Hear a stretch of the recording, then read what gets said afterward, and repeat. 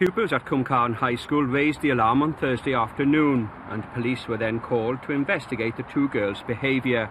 They were arrested and questioned by officers. This morning it was announced that they've both now been expelled from the school after allegedly conspiring to kill their maths teacher.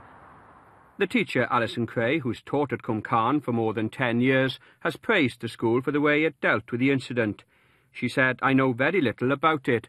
It all happened elsewhere and I wasn't directly involved at all. I'm very lucky that I'm at Cwmcarn and that they've handled it so well. I've been working as normal and I'm fine." The 15-year-old girl is from Newbridge, while the 14-year-old is from Risca. They were both arrested on suspicion of conspiracy to commit murder, while the 15-year-old was also arrested on suspicion of making threats to kill and of having a bladed article on school premises.